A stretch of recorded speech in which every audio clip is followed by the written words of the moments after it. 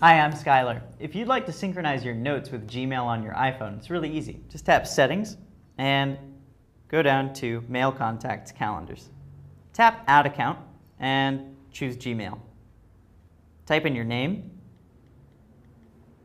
your email address,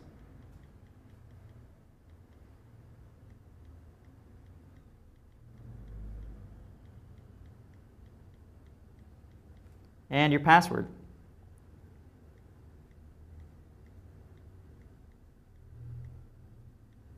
Okay, once you've typed all that in, tap Next.